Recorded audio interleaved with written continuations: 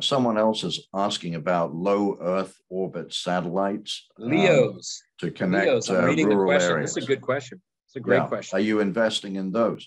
So it's interesting. We looked at there's two big providers out there. Everyone, of course, knows Elon Musk's company, Starlink. Starlink just yesterday, put 40 satellites into space. Not 4, 40. All right. He's put up 20,000 satellites very quietly in 24 months. And nobody talks about it.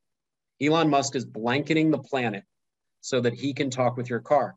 It's really interesting. I've become, one of my mentors, a guy named Charlie Ergen, who runs a company called Dish in Denver. He's a great CEO. I mean, big culture guy, big dare to dream big guy. And he says, his favorite business partner is Elon Musk. And so every time Dish puts up a new satellite, guess who he uses? He uses SpaceX.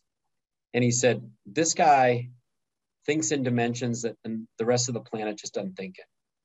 And he says, everything he touches works because he doesn't accept what's been taught to him. He doesn't accept what everyone's saying. So a simple problem, which was rocket propulsion. And for years, NASA said, look, the only way to get a spaceship down is got to put a parachute on it. You got to let it land in the ocean. And you can't reuse rockets. Totally bad thinking. So he said, well, why don't I reverse the physics of how a rocket goes up into space? How do we use the reverse physics to figure out how we land a rocket so we can reuse it? NASA laughed at him. 14 years ago, they laughed at him and said, you can't do that. And we all know what SpaceX has done now. His rockets go up. He reuses the boosters. They land. 10 days, that bird goes right back up. Takes NASA 10 months. Solving a problem.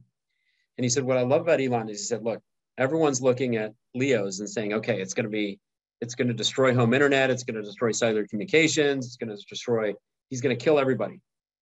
He said, everyone's missing the point. How many Teslas are on the planet today? Anyone know in the audience? Anyone want to chat in? See if I can see in the chat. Anyone know how many Teslas are on the planet? Let's see. Okay.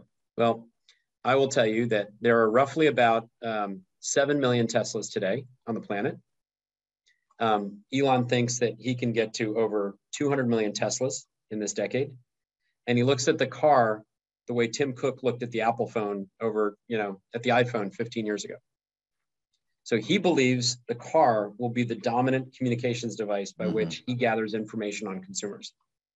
So he believes that his car, and by the way, his network intelligence that are in those cars, Cadillac's now using it in their new SUV. And Volkswagen uses NVIDIA today, but they're talking about switching over to Elon's platform. He believes that his intelligence in vehicles will be the dominant computer processing capabilities in every car on the planet within 20 years. He wants to own every car. He's made it very clear. And if he has the car, he's got you. Because when you get in your car, you've got all your preferences. He knows where you're going to go shop. He knows where you're going to eat. He knows where you're going to work. He knows what you're listening to in the car. He can predict a lot of behavior just by monitoring your car. So he views the car as the next iPhone. And Starlink is the methodology or the mechanism, the delivery mechanism by which he'll communicate with those subscribers. And he's going to get it for free. He's going to get a mobile network for free. And that's a very powerful, powerful thing. But he's just thinking in different dimensions, which is what I love.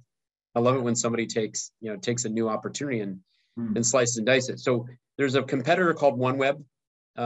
It's now in its third owner in 8 years. It's gone through 2 bankruptcies. The folks that own it today are out of India. We looked at the most recent bankruptcy. We worked on it for about 6 months. And ultimately, again, just could not get comfortable with competing against the guy that thinks in multiple dimensions. It's not a guy you want to compete with. It's a guy you want to be a friend with. So instead, we're laying fiber for Starlink. We're building what are called Earth stations for Starlink. We're building wireless ground communications. Because remember, Musk still has to have ground communications that interfaces with the satellite that triangulates off the car. He has to get access to mobile networks. So there's a big systems integration piece, John, that happens with LEOs.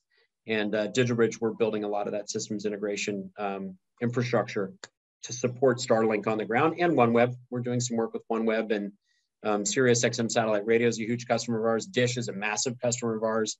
So satellites are definitely somebody we work with and we'll continue to work with them.